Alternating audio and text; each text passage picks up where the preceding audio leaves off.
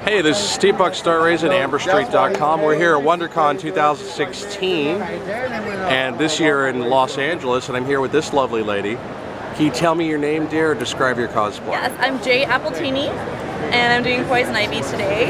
It was commissioned by one of my gorgeous friends, made this especially for me, because I wanted to go for a nice classic look.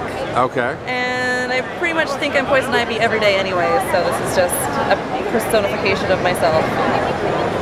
Okay, let me head out, take a look.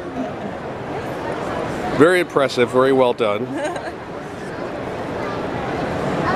And even is that a real tattoo? This is a real tattoo, yes. So you're hardcore Poison Ivy fan? Yeah, the tattoo is based off of the Aunt Lucia artwork from the DC Bombshell covers. Oh, okay. Yeah. So you're doing like the DC Bombshell version of Poison Ivy? Kind of. I love the classic version as well, and I like keeping my costumes nice and simple, so went for something very classic. Okay. Well, and how long did it take you to put this cosplay together? Not long, because I didn't make it. Oh, so somebody else commissioned it. Somebody else. Yeah, I make some of my own costumes. This someone wanted to make, so they made it for me. But they built it to fit you. Yeah. Exactly. Okay, so it didn't take very long. Not for me.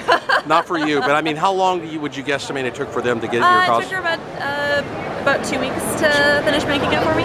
Okay, that's about average. About average. Too bad.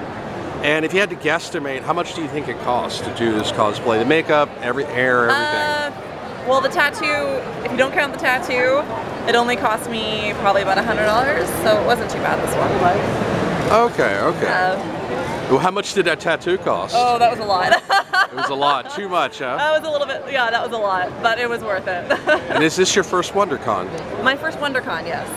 Oh, okay. So I can't really ask you what you think about it being in LA as opposed to Anaheim. No, but I've heard a lot of people are pissed off about it. Yeah, a lot of people said it was kind of disorganized and they like being close to Disneyland. Yeah, that's what I heard. Because they'll go to Disneyland at the same time as the convention. I don't blame them. I would do the same thing. Fair enough, and I hear it's going back next year. Well, that's good. The Anaheim Convention Center is really nice. And what is your favorite convention? Ooh. That'd be a toss-up between Emerald City Comic Con and Star Wars Celebration. Oh, I loved Star Wars Celebration. Yeah. I covered that as press last year. It was so much fun. I went last year, and it was my first time being in California, and I had such a good time. Well, thank you very much for your time, and I have your permission to use this on AmberStreet.com. Yeah, absolutely. Do you have a business card as well? I do. I will give it to you. This is Steampunk Star Rays at AmberStreet.com. You have a nice day, and I will see you 25 billion years. I will.